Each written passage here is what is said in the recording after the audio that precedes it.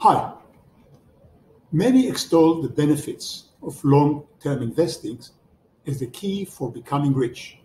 But just how long is long? Let me give you an example and draw a few conclusions for you. 65 years ago, in 1956, when I was 9 years old, I began to learn playing the violin in Israel. So my mother bought one for me. Here it is.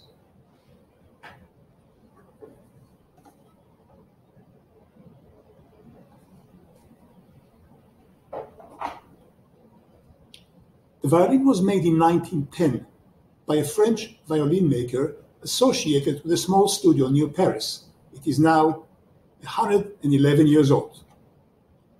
The violin cost my mother $35, which in those days was something like $350 today, maybe more.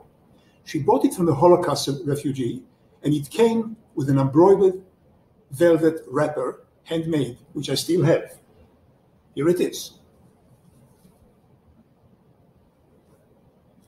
As I said, $35 was quite a bit those days, and there were also two other violins available which cost only $20 each. But the teacher insisted they did not sound as good as this one and were not made by a violin maker as good as the first.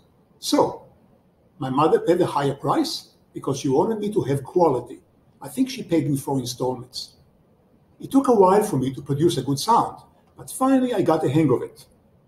I played the violin for several years with several teachers, then took a break for other things.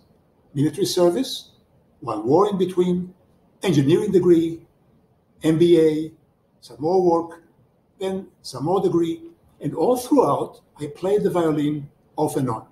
And during my MBA studies in Stanford, I played other violins too. The Stanford Music Department had a collection of very good violins that students could play if they wanted to. They had a Guarneri, a Steiner, a Gant, and a Amati too, no Stradivarius though, and when I realized I could play them as a student, I did, for fun, in between classes. My favorite was the Gant, because its sound reminded me of the violin I had left at home. Then for a long while I didn't play, but when I semi-retired 5 years ago, I decided to go back to it. There were some Bach solo sonatas I wanted to try, and also one Paganini piece I never played before. So, to make sure my $35 violin was still okay, after such a long period of non-playing, I took it to a local luthier. A luthier is a person who builds violins and fixes them, and asked him to see what has to be done to bring it back to playing conditions. Not much, he said, but some things. He changed the bridge, put new strings on it, Pirastro, the same one I always used, new hair on the bow, and it was good to go. Good violin, he said. Well made, French, right? Yes, I said. How did you know? He pointed to the beautiful grain at the back and the shape of the head. Enjoy it, he said. Then, just before I left, I asked, by the way, what's the price of this violin today? Oh, he said, $3,000, maybe $4,000, something like that. I almost dropped it. What? Yes, he said. It's not a Strad, but it's a good piece. Now, why am I telling you all this?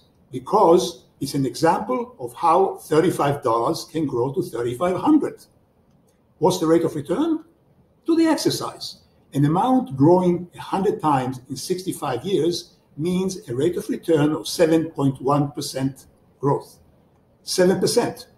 Double the rate on bonds during that period. Better than most real estate. 7% is double in 10 years. Now, how about stocks? How did they do in the same time? Well, the Dow Jones was about 500 at 1956.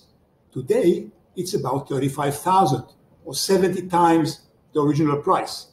Not as good as the 10 at 100 times on my violin. Of course, the Dow also paid dividends of about 3% per year, which made the return on stocks about 10%, on which, of course, you have to pay tax. Whereas the violin appreciation has probably been tax-free. It's a personal consumption item. So what's the lesson here?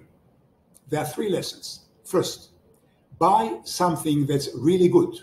I mean, make sure it's really, really good quality. Spend time on the making sure. Talk to experts. It's called sleuthing, also known as due diligence. It's very important. Only then spend the money and buy it. And if it is really high quality, pay a bit more. Make sure it's quality. Second, hang on to it and keep hanging on and on. Preferably make it hard for yourself to sell it.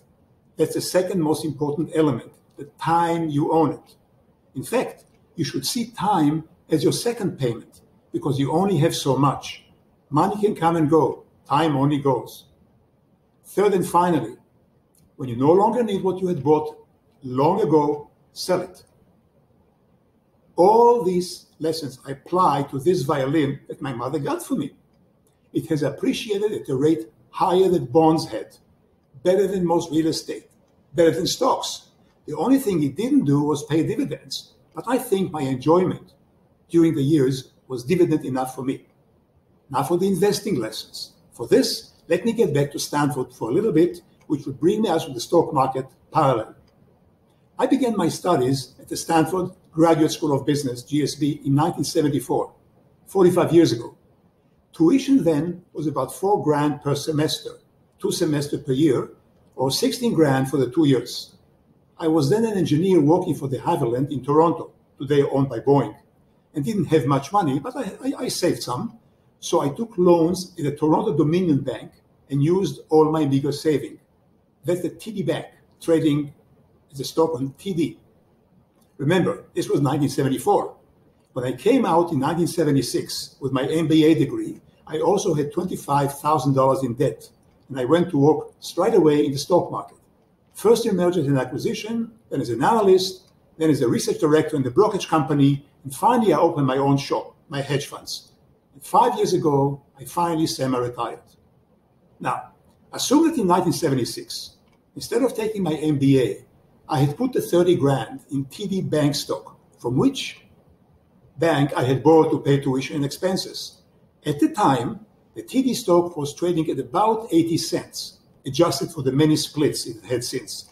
Today it's 86, also about 100 times, same as the violin.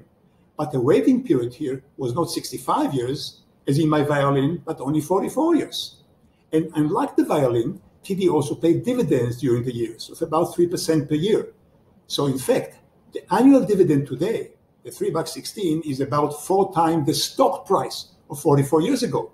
All in all, if instead of going to Stanford Biz, I had put the $30,000 in the TD Bank stock then, today I'd have, wait for it, about $2 million.